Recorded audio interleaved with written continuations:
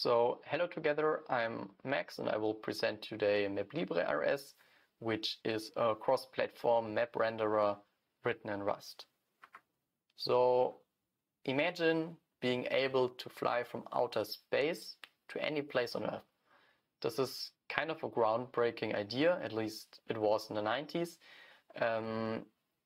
So discovering the world through computers was really not common in the 90s.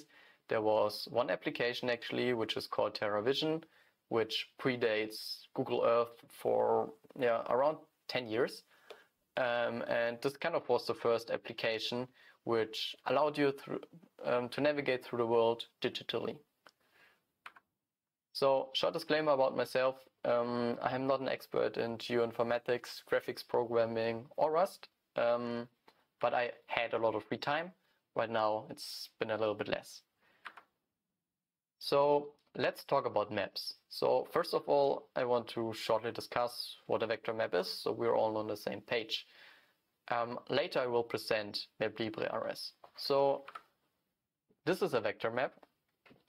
It's a map of Paris, and what we can do with vector maps is we can dynamically style them on the client. So the same map with a different style looks, for example, like this. The same map can also look like this. And this is very interesting, for example, if you're driving your car and it suddenly gets dark, then the navigation system can automatically switch to a night mode. There are also raster maps, which have certain advantages but also disadvantages. So vector tiles, vector maps are usually smaller in size. You also can experience a smooth zooming experience. So that means you can zoom in without steps. They allow for powerful customization, simple customization on the client side. Of course, this requires to have a powerful machine on the client side. This maybe has been a problem 20 years ago, but nowadays every one of us has such a powerful machine in their pockets. So raster tiles, on the other hand, are, for example, required for satellite imagery. So if you want to display satellite images, then of course you cannot use this cartoony style of maps. With raster tiles, you have very low requirements on the end users, so the hardware can be very minimalistic. Raster maps in general are bigger than vector maps. So the idea behind this map rendering is that you split up the world into tiles. Without doing this, the dataset would just be too huge to load all at the same time. So what we have to do is we have to split it up. So in mapping, we usually start with data, which is defined according to some coordinate system, and we project this data onto a flat surface. So this, of course, is not lossless, but that's the way we're doing it. So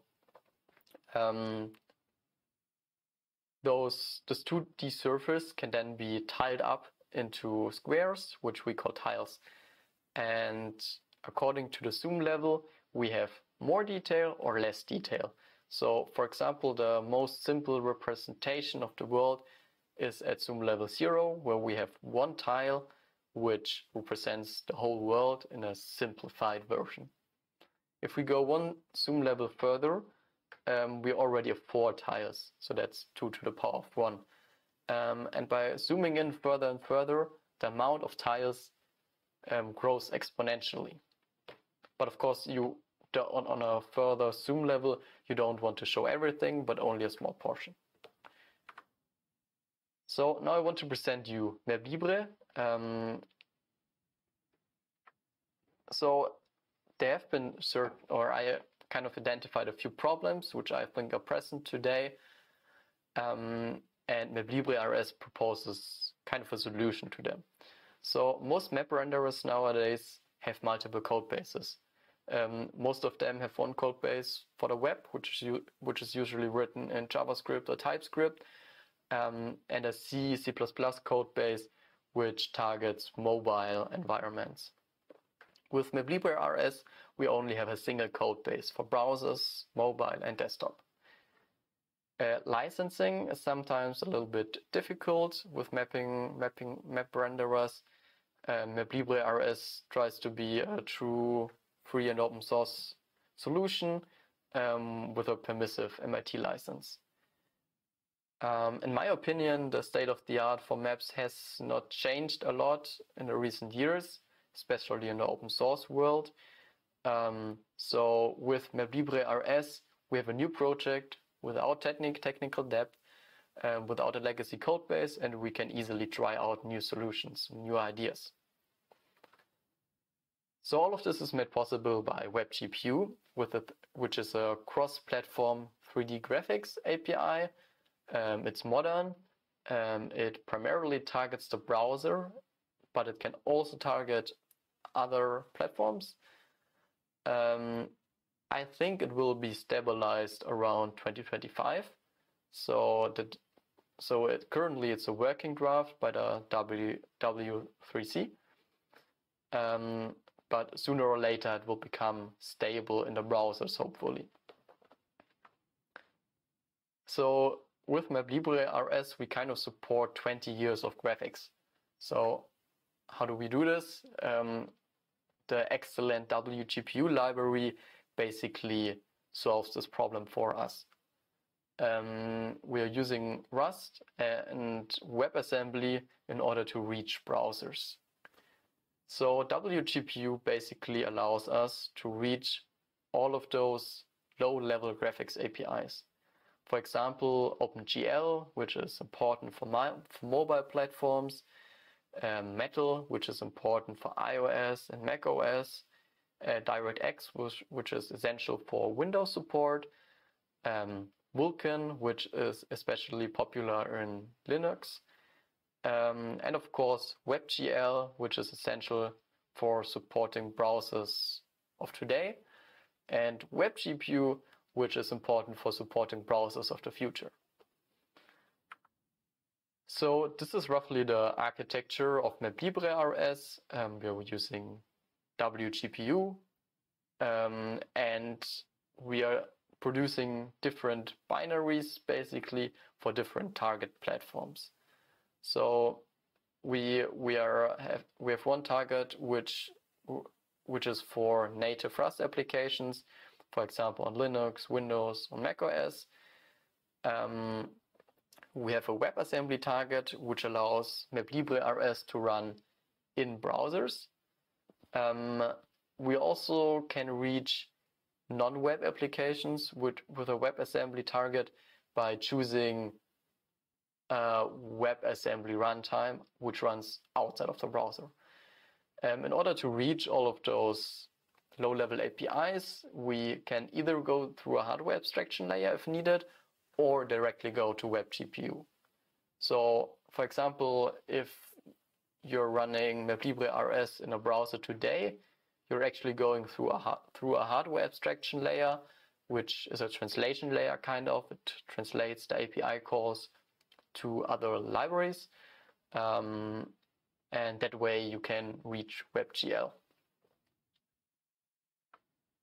So why Rust? Is it only because it's a popular language, it's the most loved one language? Actually not only because of that. So Rust is a systems programming language, which is kind of good for graphics programming because you want low-level access to hardware. Rust also has outstanding support for WebAssembly, which is nice for browser support. Rust also has support for atomics, shared memory, and multi-threading, not only on desktop, but also on browsers. There's also a major WebGPU implementation, which is written in Rust, the so-called WGPU library, and this library will also power WebGPU support within Firefox. So this brings us to our next question. Why WebGPU? Why is it so special? So WebGPU has a modern API, which also allows us to easily target the Metal API of Apple. I will talk more about this later. So essentially, WebGPU allows us to run our apps on Android, iOS, Linux, macOS, Windows, and in a browser. So we can reach basically all major platforms. So why is WebGPU a game changer? In order to understand this, I've drawn a quick or small timeline of graphics APIs. So basically there are two kinds of graphics APIs nowadays. There are the classical ones and there are the low overhead ones. So OpenGL2, OpenGL ES2, those are basically the libraries or the APIs which WebGL is based on. Around 2014, Apple released their Metal API, later DirectX was released, Vulkan was released, and in 2021 the work on WebGPU started, or took off. So WebGL2 is still kind of a classical graphics API. It's not a low overhead one, it still follows the same style like OpenGL2.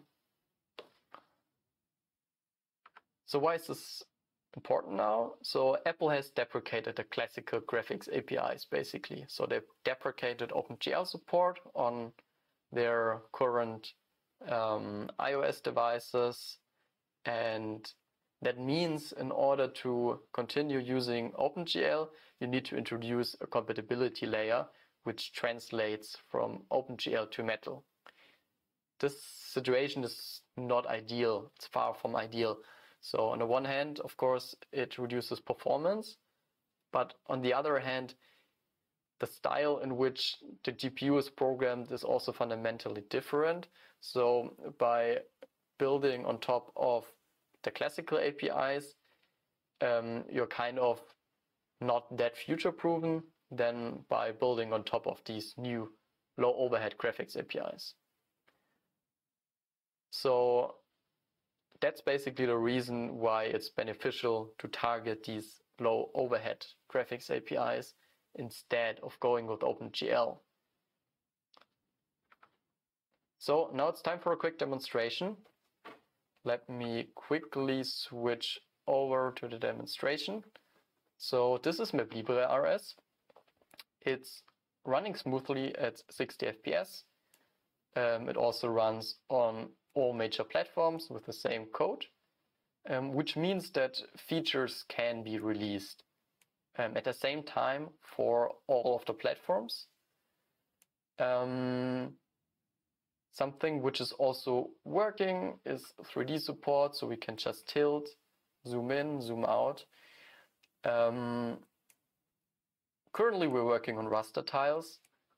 We're also working on the extrusion of buildings.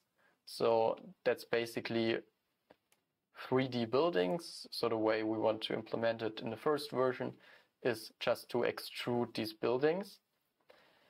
As you can see, text is missing, and a map without text is basically not worth much. But it's a very challenging topic, especially in a browser. Something else which is missing is a per feature styling. So right now, the properties of features do not influence the rendering. So big shout out to the contributors. There has been contributions from the general community. We also work closely with the maplibre team and with the University of Applied Sciences and Arts. So there have been a lot of contributions from all sides so far. Quick serious recommendation, if you haven't seen it already, the $1 Billion Code. It's a mini-series about a patent infringement between TerraVision and Google Earth. It includes a lot of technical details which are quite correct. So if you're interested in maps rendering, then it's definitely worth a watch. Maybe see you at FOSS4G. Sadly, I couldn't attend State of the Map. But on FOSS4G, we will present a paper which kind of covers the state of the art of portable map renderers. This has been a collaboration again between maplibre and the University of Applied Sciences and Arts. So thank you all for listening. Feel free to reach out to us or just try maplibre out yourself. We have a few communications channels on Matrix and Slack. Slack is where the maplibre community meets. Right now, Matrix is where the Rust community is more active. Feel free to check out the GitHub repository. We are also publishing blog posts regularly about the progress on the maplibre blog. There's also a live demonstration which you can try out yourself, one which works in all major browsers and one which only works on the latest unstable version of browsers, so it only works sometimes if you're lucky. So thank you all for listening, and I'm happy for any questions.